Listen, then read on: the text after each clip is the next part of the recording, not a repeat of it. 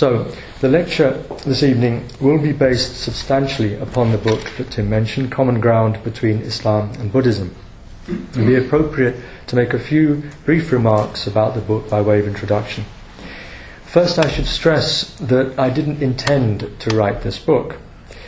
Being only a humble student and an admirer of Buddhism from afar, it wouldn't have occurred to me to have undertaken such an ambitious aim as to try and disclose the common ground between these two global traditions. So the Common Ground project was actually initiated by His Royal Highness Prince Ghazi bin Muhammad of Jordan, who was himself responding to an invitation by His Holiness the Dalai Lama to organize a conference of scholars from the two traditions to engage in dialogue on Buddhist-Muslim relations. And so I was asked to actually prepare a kind of pre-conference paper outlining some of the avenues that could be explored more deeply and hopefully fruitfully by the scholars.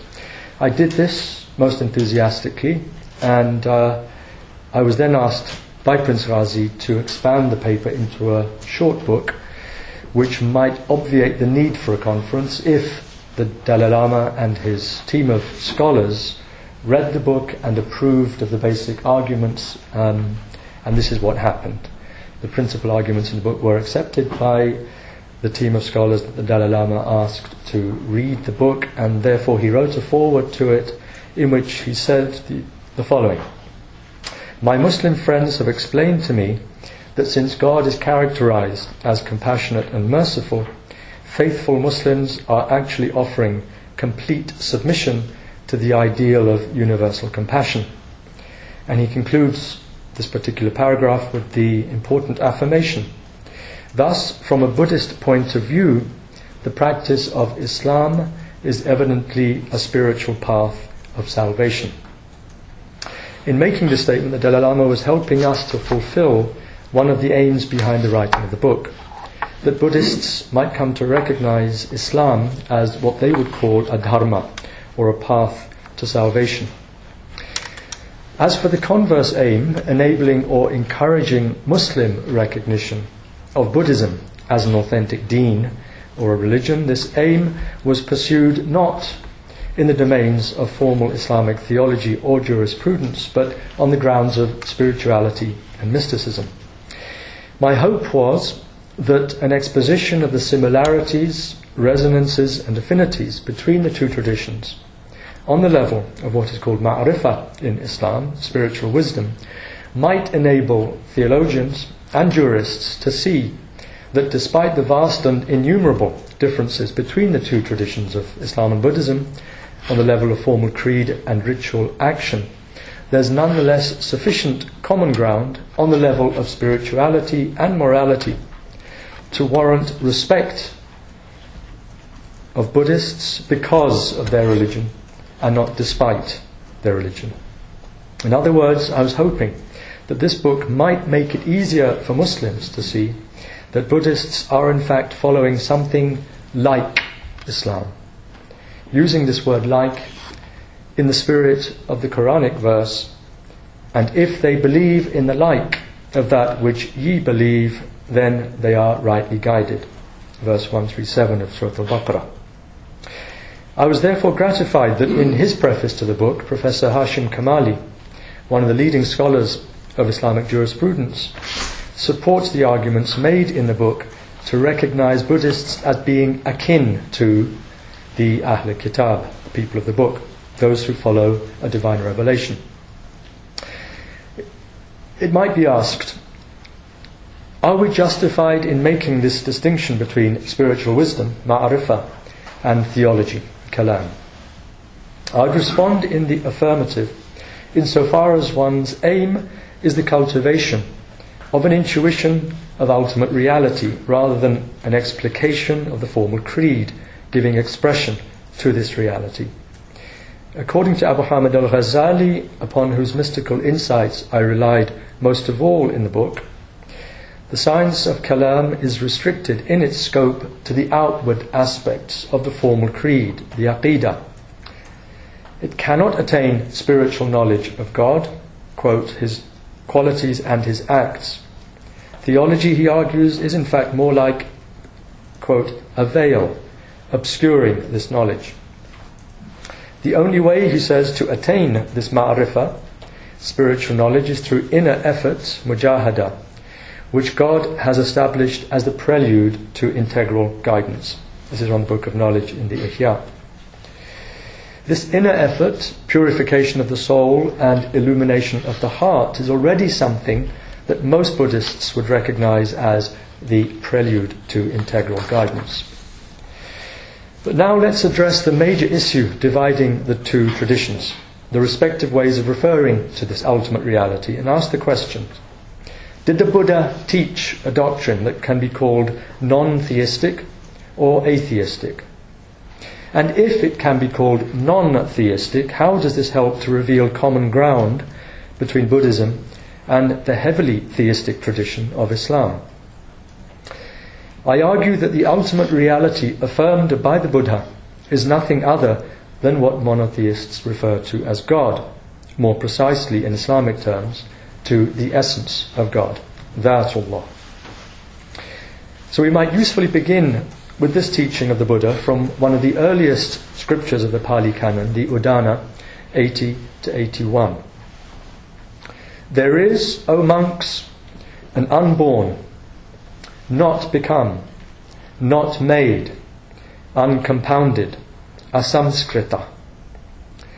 And were it not, O monks, for this unborn, not become, not made, not compounded, no escape could be shown here for what is born, has become, is made, is compounded.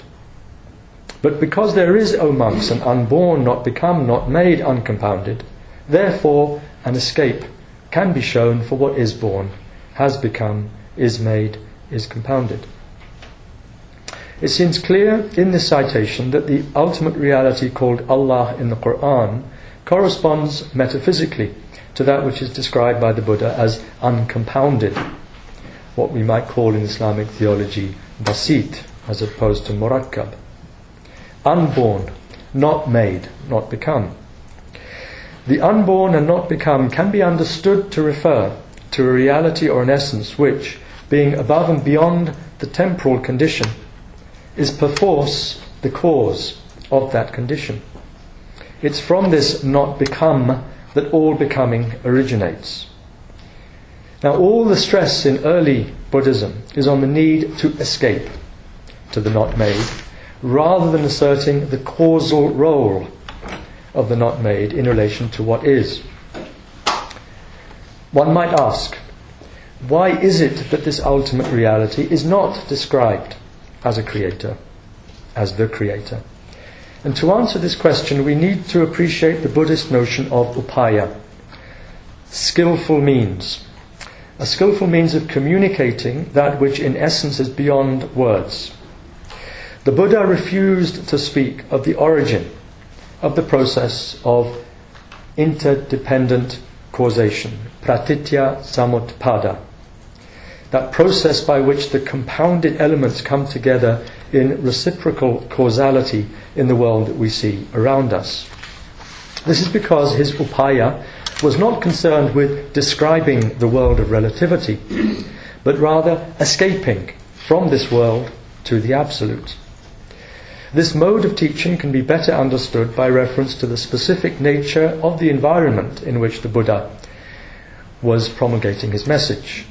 The Quran tells us, "And we never sent a messenger save with the language of his people, so that he might make it clear to them." Verse 4, Surah 14. The language of the Buddha's people must be understood in the wider sense of the religious and cultural context of India in his time. According to certain sources, this context was defined by a largely Pharisaical, formalistic, Brahmanical culture, wherein one of the chief obstacles to effective salvation was a preoccupation with the putatively eternal nature of the soul. The transcendence of the absolute self, Paramatman, was lost sight of amid the formulaic and one-sided assertions of the immanence of the absolute self in the relative self, the Jivatman. The result being a diminution of a sense of the utter otherness, the transcendence of the absolute self vis-a-vis the relativity of the human self. In other words, immanence had trumped transcendence. The immortality of the soul was confused with the eternity of the absolute. Moreover, in the Buddha's time, the question of the creation and origination of the cosmos had become more a source of speculative distraction than constructive elucidation. Skillful means of communication required that one concentrate on escaping from the illusions of the world to the reality beyond the world. This is very clearly expressed in the following teaching of the Buddha. This is from the Majjhima Nikaya, the so-called middle-length discourses. Suppose Malankya-putta, a man, were pierced with an arrow well steeped in poison, and his close friends and relatives were to summon a physician. Suppose then the man says, I will not have this arrow pulled out until I know of the man of whom I was pierced, his name, his clan, whether he's tall or short or middle stature, till I know whether he's black or dark or sallow-skinned, whether he be from such and such a village, a suburb or a town. I will not have the arrow pulled out until I know of the bow by which I was pierced, whether it was a longbow or a crossbow. Such questioning continues in this teaching in regards to all sorts of details about the arrow. Then the Buddha concludes, well, Malankya-putta, that man would die, but still the matter would not have been found out by him. This one-pointed focus on the need to overcome ignorance, delusion and suffering meant that the Buddha refused to answer questions which would only further entrench the ignorance he was so keen to dispel. What he was silent about, however, he did not deny. Quite to the contrary, the need to escape from the suffering attendant upon attachment to the perishing world was predicated on the eternal and blissful nature of ultimate reality, a reality that cannot be adequately expressed in words, a reality which, according to the Buddha, transcends all name and form, nama rupa. Here we observe a resonance with a key aspect of Islamic belief. The essence of Allah strictly transcends all attributes, such that it cannot be adequately conceived, let alone described. That it is can be conceived, but what it is cannot.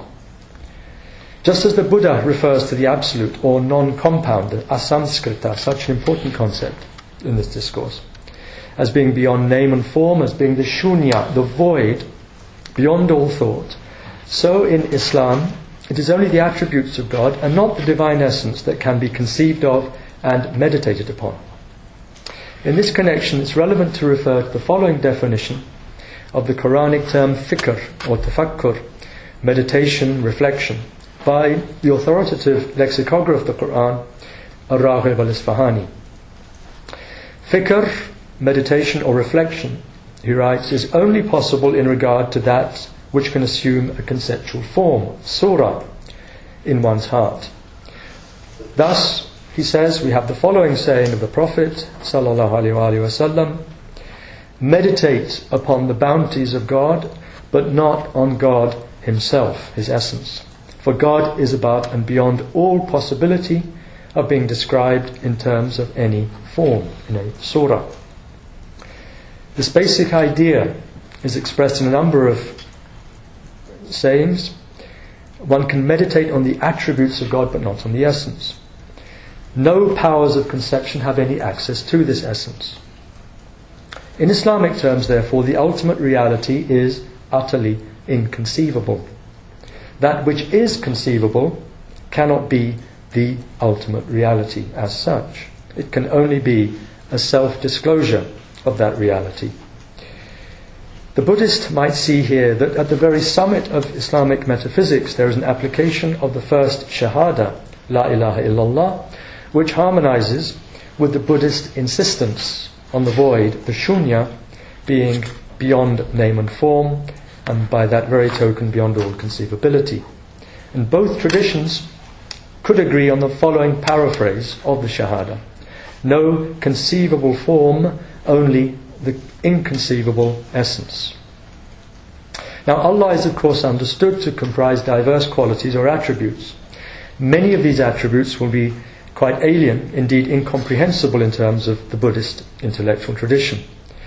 But when attention is directed to some of the essential attributes of God, such as al-haq, the real or the true, then it becomes possible to discern further common ground between the two faiths on the transcendent plane. The name al-haq indeed has strong resonances with the term dharma. For in Arabic the word haq comprises not only the ideas of truth and reality, but also that of right, that which is due. Therefore the notions of duty, law and propriety are also implied in this polyvalent concept. Such notions also go into the heart of the meaning of dharma. However, at the highest level, the dharma is also identified with absolute truth, with absolute reality, both in the earliest texts of the Pali Canon and the later Mahayana texts. Here I'd like to emphasize the importance of the claim made by the late scholar of Buddhism, Marco Pallis. Quote, "If dharma corresponds on the one hand to the absoluteness and infinitude of essence, the dharmas, for their part, in the plural, correspond to the relativity and contingency of the accidents. The dharma can thus be understood in two distinct senses, one philosophical or ontological and the other pedagogical or practical. In the first sense, it refers to what Islamic thought understands as the essence of that absolute reality. All particular essences are relative in theological terms, or illusory, spiritual terms. In the pedagogical or practical sense, the dharma as teaching, law, norm, etc., can be seen to correspond to the sharia exoterically and the tariqah esoterically. Taken together in both senses, ontological and practical, the single term dharma in Buddhism might be seen to correspond approximately to the ternary in Islam, al-haqiqa, al-tariqa, al-sharia, essential reality, spiritual path, religious law. Going back to the relationship between the absolute dharma and relative dharmas, one observes that this distinction is mirrored in Islam by the relationship between the face, al-wajh, the face of God, and faces, wujuh, essences of relative beings. In the Quran, God's face is identified with that which alone is eternal, in contradistinction to all else which is transient. Everything is perishing except His face. Kullu shayin halikun illa wajha. Verse 88 of Surah Al-Qasas. The interpretation of this verse by Al-Ghazali brings out well the metaphysical affinity between the notions of wajh and dharma. It is not, he says, that each thing is perishing at one time or at other times, but that it is perishing from eternity, without beginning, to eternity without end. It can only be conceived thus when the essence of anything other than Him is considered in respect of its own essence. When the essence of anything other than Him is considered in respect of its own essence, it is sheer non-existence. But when it is viewed in respect of the face to which existence flows forth from the first, the real, then it is seen as existing not in itself, but through the face, turned to its giver of existence. Hence, the only existent is the face of God. Then he makes this extremely important point, which helps us to understand the subtlety of what's being said in this verse. Except His face can also refer to the face of the thing. Everything is perishing except the face of the thing, insofar as that face is faced towards the one and only face, that of God. He says, each thing has two faces, a face toward itself and a face toward its Lord. Viewed in terms of the face of itself, toward itself, it is non-existent. But viewed in terms of the face of God, it exists. Hence nothing exists but God and His face. This is from the Mishkat al-Anwar. We're reminded here of one of the most important principles of Mahayana Buddhism, expressed as follows in the Diamond Sutra. Selfless are all dharmas. They do not have the character of living beings. They are without soul, without personality. The Dharma is therefore absolute plenitude in its own suchness, what's called in Buddhism its own tathata. But from the point of view of the apparent suchness of the world, it appears to be empty. It's empty of all the illusory suchnesses of things, so that being empty of emptiness is infinite plenitude. When applied to absolute reality, the same term dharma implies an emptiness which, as it were, fills the emptiness of all other dharmas. Relativity is first stripped of its separative existence and then re-endowed with reality. In Islamic terms, one might say, first comes the nafy, la ilaha, no divinity, reality, essence, then the ithbat, the negation followed by the affirmation. No divinity, no reality, no essence, except the one divinity, the one reality, the one essence. Again, in Buddhist terms, no dharma, only the dharma, la ilaha illallah. The conceptual convergence at this level of tawheed is evident. Now, the doctrine of the emptiness or unreality of all dharmas leads us directly to the Islamic principle of tawheed as mystically realized through fana, or extinction. Going back to Mishkat al-Anwar, Al-Ghazali describes the state of those who have attained true extinction, those who are neither conscious of themselves nor conscious of their unconsciousness.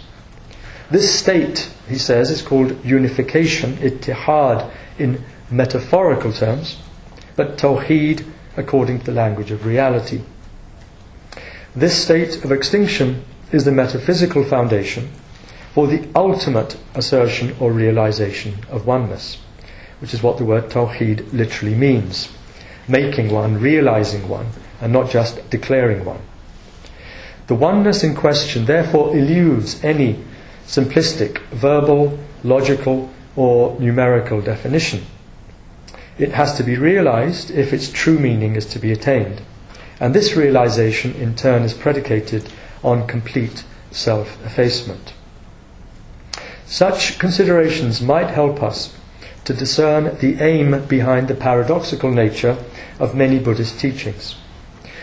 They appear to be governed by the imperative of inducing that self-effacement, anatta, no self, from which enlightenment flows.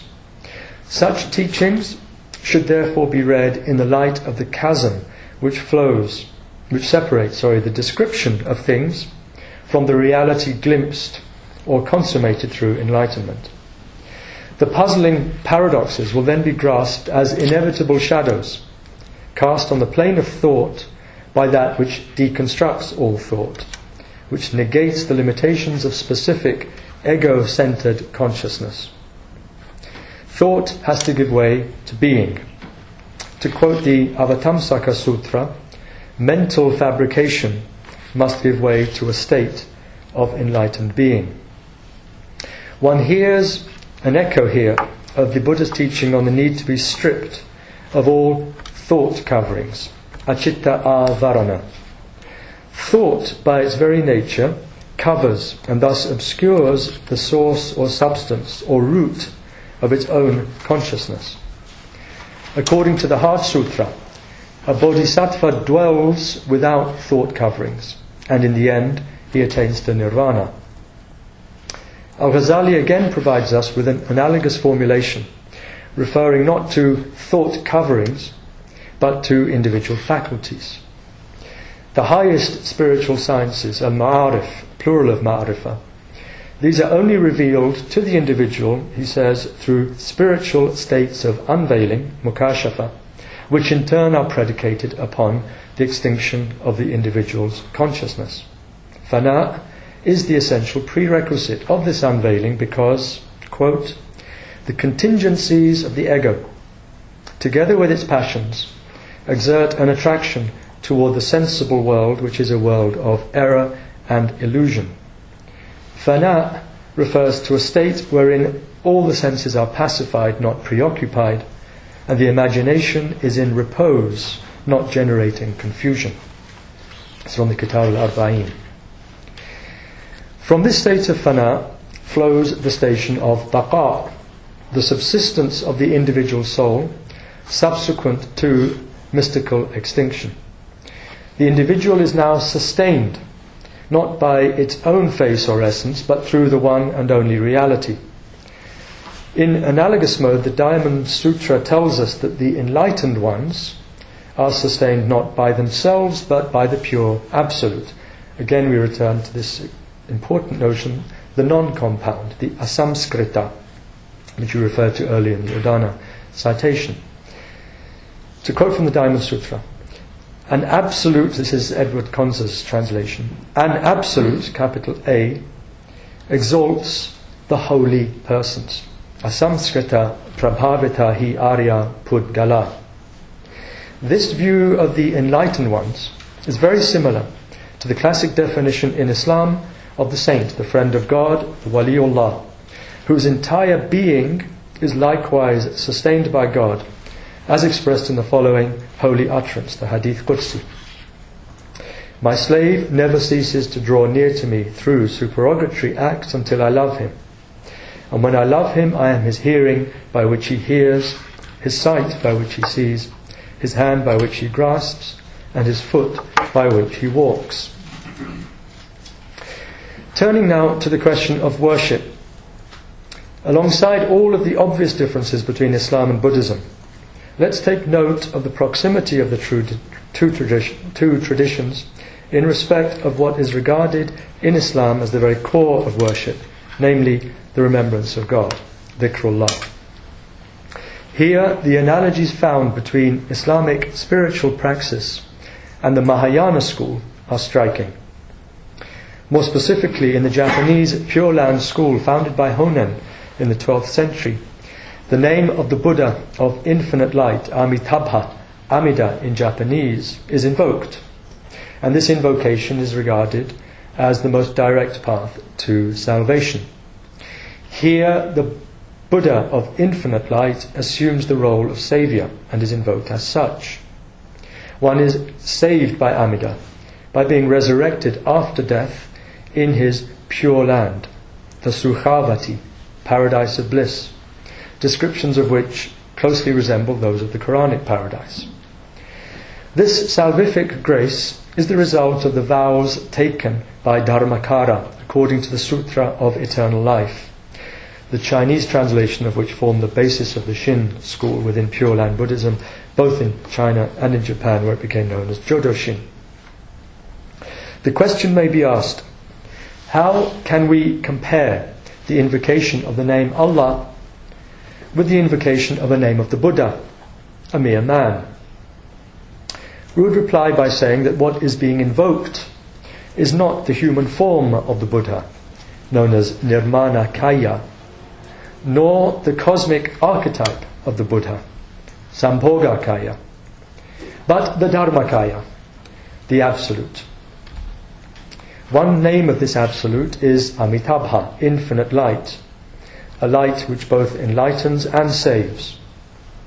It is as if the two Islamic names of God, An-Nur and Ar-Rahim, were synthesized and invoked as a single name.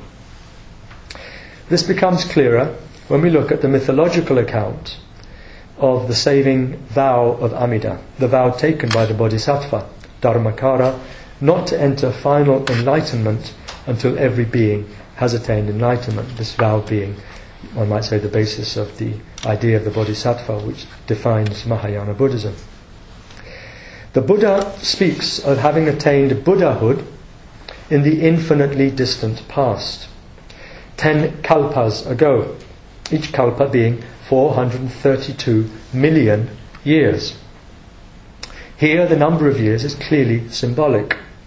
we're being invited to enter into a timeless domain, a distant past or origin, a pre-eternity, referred to in Islam as al-azal. This pre-eternity is at one, of course, with post-eternity, al-abad, or simply being eternity as such. So what is being alluded to, I would argue, in these references to the unimaginable past is in fact an eternal principle, above and beyond time. This primordial or original Buddha is also referred to as the Adi Buddha, a synonym for the Dharmakaya, the Absolute. If the Adi Buddha is the origin of all things, it can correspond to what Muslims refer to in terms of the divine name Al-Awwal, the first. Metaphysically, the first must also be the last, Al-Akhir. Alpha and Omega are in principle identical and can be distinguished as first and last only from the point of view of time itself. In themselves, they are not other than complementary expressions of the principle of eternity, transcending time altogether. All of this is succinctly expressed by the late Kenryo Kanematsu, author of what is already being called a classic Jodo work, Naturalness, written in the English language. And this word is his own. He coined it himself. He comments on the word of Shakyamuni, in which he describes his primordial enlightenment. Quote, "This is the eternal I am that speaks through the I am that is in me." The Buddha is thus speaking not as an individual or on his own behalf, but as the mouthpiece or transmitter of a universal reality.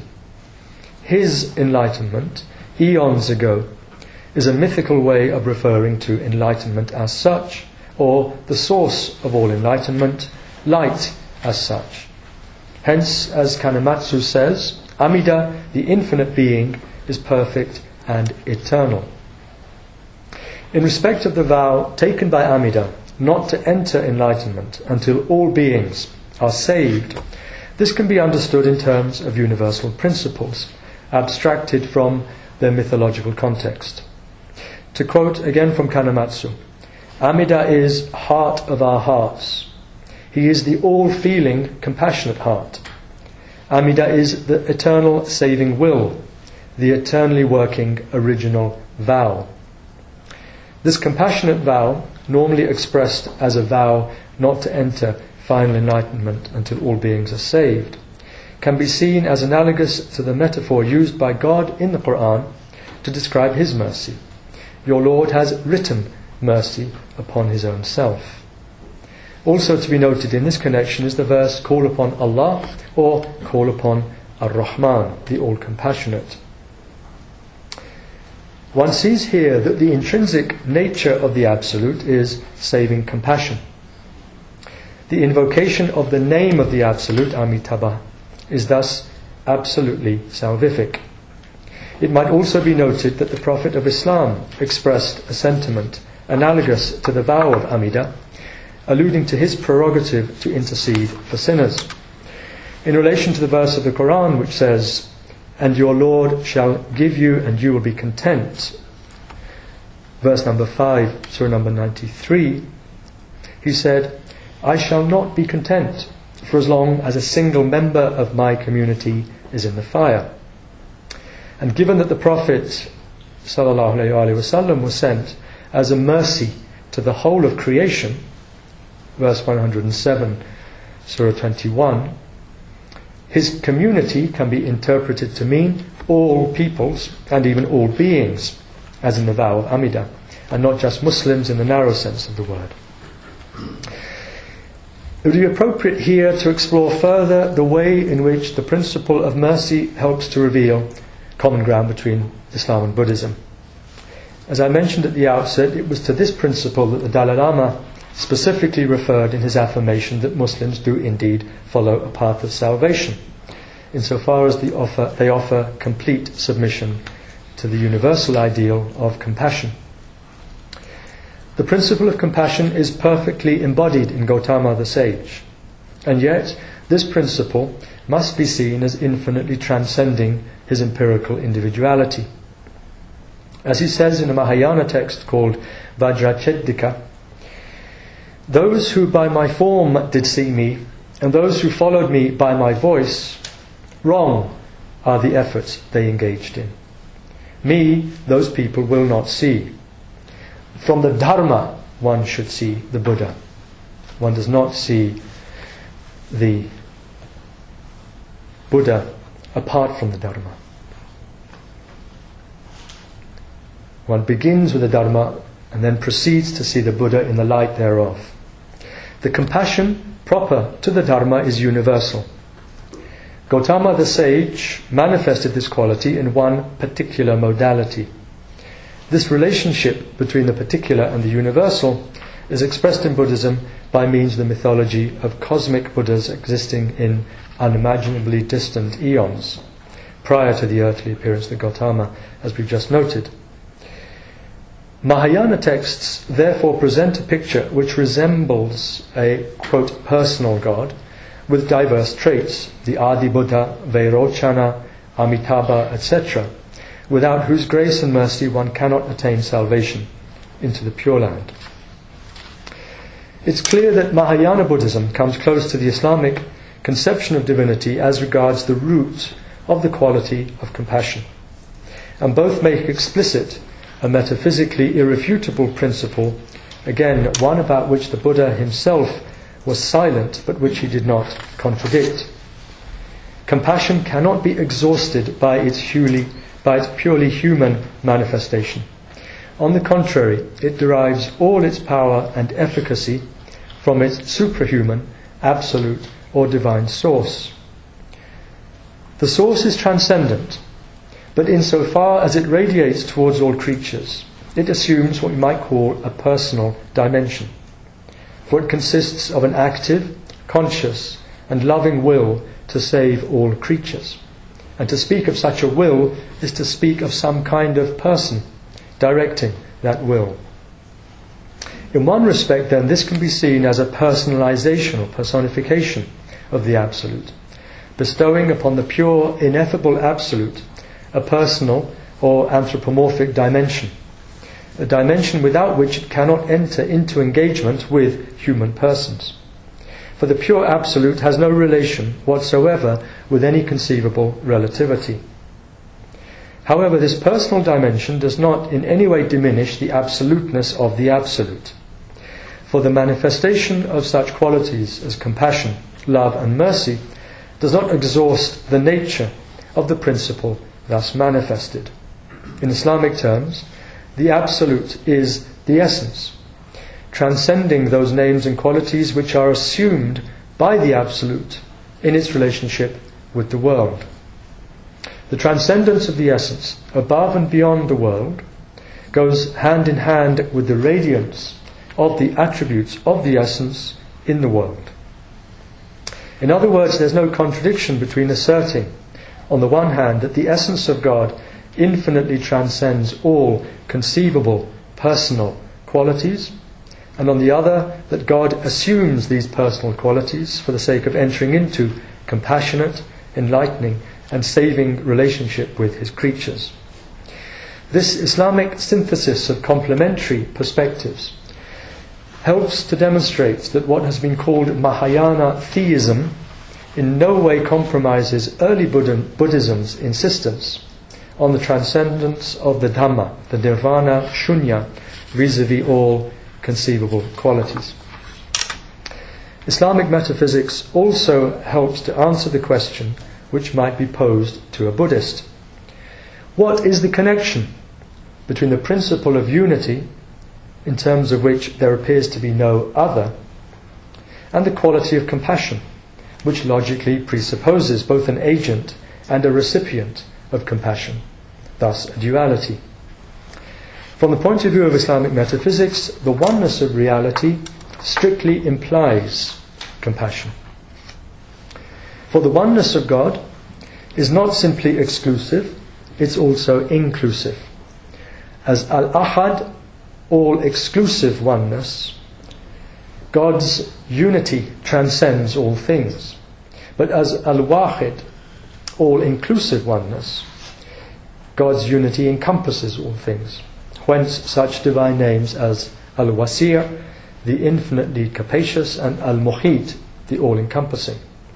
And it's from this all-embracing dimension of divine reality that compassion springs. For it's not just as being or knowledge, presence or immanence that God encompasses all, it is also as Rahmah. My Rahmah encompasses all things, the Quran tells us, verse 156, surah number 7. The creative aspect of the divine Rahmah is vividly brought home to us in the chapter entitled Ar-Rahman, surah 55.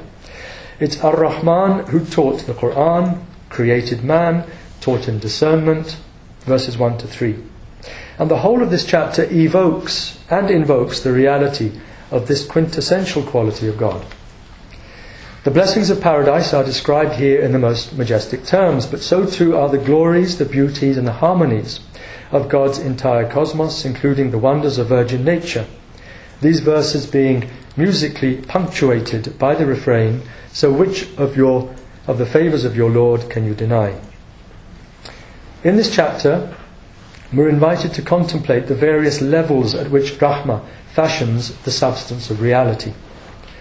The Rahmah that describes the deepest nature of the divine, the Rahmah that is musically inscribed into the very recitation of the chapter, the Rahmah that creates all things, the Rahmah that reveals itself through the Quran, through all the signs of nature, and thereby one comes to see that God has created not only by Rahmah, from Rahmah, but also created all things for Rahmah. Except those upon whom God has mercy, for this did He create them. The end of verse 119, surah number 11. These reflections help to demonstrate that in Islam, God's Rahmah is not just mercy. Rather, it is the infinite love and overflowing beatitude of ultimate reality, one of whose manifestations is mercy. In this light, one can better appreciate such perspectives as the following, again within Jodoshin Buddhism. The inner truth is this: from the eternal love do all beings have their birth. Such a statement articulates a dimension of causality left completely out of account by the earlier Buddhist scriptures, where, as we saw earlier, the entire emphasis was on escape from the round of births and deaths. In Mahayana Buddhism, however, one finds expressions of love and compassion which are identified with the creative power of the Absolute. This passage from Kanematsu's Naturalness shows that the Absolute reveals its, quote, eternal life through the dimension of its great compassion. Amida is the supreme spirit from which all spiritual revelations grow, and to whom all personalities are related. Amida is at once the infinite light and the eternal life, Amitayus. He is at once the great wisdom, the infinite light, and the great compassion, Mahakaruna. The great compassion is creator, he says, while the great wisdom contemplates. Some lines later we read about the unitive power of love. This can be compared with the compassionate love which is spiritually required and logically implied by the metaphysics of Tawheed. In love, he writes, the sense of difference is obliterated and the human heart fulfills its inherent purpose in perfection, transcending the limits of itself and reaching across the threshold of the spirit world. In love, then, the sense of difference is obliterated. The unity of being, which may be conceptually understood through knowledge, is spiritually realized through love, whose infinite creativity overflows into a compassion, whose most merciful act is to reveal this very oneness. To return to Al-Ghazali, the perfect and eternal love of God creates the human being in a disposition which ever seeks proximity to Him, furnishes him with access to the pathways leading to the removal of the veils separating him from God, such that he comes to see God by means of God Himself, referring back to the Hadith Qudsi. Quote, And all this is the act of God, a grace bestowed upon the creature. And such is what is meant by God's love of the creature. End of quote. This enlightening grace of God towards His creatures is constitutive of God's love for them, a love which in reality is nothing other than His love for Himself. When the Quran asserts that He loves them, verse 54 of Surah number 5, this means, according to Al-Ghazali, that God does indeed love them, all human souls, but in reality He loves nothing other than Himself, in the sense that God is the totality of being, and there is nothing in being apart from Him. Human love and compassion, by means of which the sense of difference is obliterated between self and other, can thus be seen as a unitive reflection, here below, of the oneness of the love that God has for Himself, both within Himself and through all beings as Himself. Boundless compassion and transcendent oneness, far from being mutually exclusive, are thus harmoniously integrated according to this metaphysical application of Tawheed. Inward beatitude qualifying the one, and outward compassion integrating the many. Certain verses, I'm concluding here now, certain verses of the great poet saint of Tibet, Milarepa, shed light on the common ground between these two traditions of Islam and Buddhism as regards the spiritual mystery of this oneness that implies compassion. Milarepa sings as follows: without realizing the unity of bliss and void, even though on the void you may meditate, you practice only nihilism. The void, therefore, is intrinsically blissful, or else it is not the true void.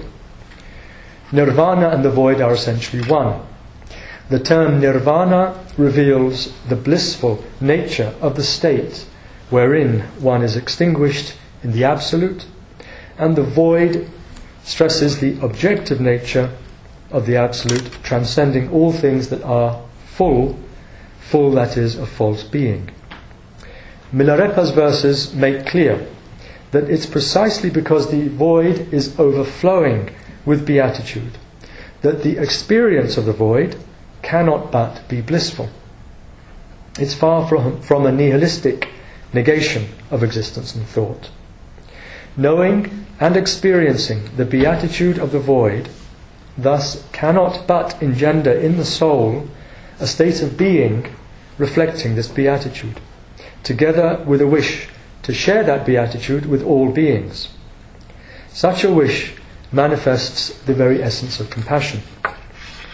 One not only has the capacity to feel the suffering of others as one's own, one also has an aspiration to bring that suffering to an end through showing others the path to the mercy and felicity abundantly overflowing from ultimate reality. This is the message, which should be immediately intelligible to any Muslim, of the following verses of Milarepa. If in meditation you still tend to strive, try to arouse for all a great compassion. Be identified with the All-Merciful. To identify with the All-Merciful is to identify with the Absolute. Arousing for all what he calls a great compassion means infusing into one's soul a quality which reflects the infinite compassion of the Absolute. One from whom compassion flows to all is one in whom the overflowing void compassion, as he calls it in another verse, has been realized. It ceaselessly overflows from the Absolute to the relative. And to the extent that one has made oneself void for its sake, one becomes a vehicle for the radiation of the compassion of the void. He says, Rechungpa, listen to me for a moment. From the center of my heart stream glowing beams of light. This shows the unity of mercy and the void. End of the verses. This description could well apply to those whom the Quran calls the slaves of the All-Compassionate, Ibad ar-Rahman. Those slaves who are so totally identified with the fountain of the divine essence, Al-Kafur, that according to the Quran, the more they drink therefrom, the more abundantly it flows. Verses 5 to 6, the Surah Al-Insan, Surah number 76. According to the Sufi commentator Al-Kashani, these slaves are the ones from whom the veil of egoity, anaiya, has been removed, and through whom, therefore, the graces of God flow abundantly throughout the cosmos. They are the ones who, by the perfection of their love, born of self-effacement, manifest the most dazzling evidence of the true nature, the true compassion of the One.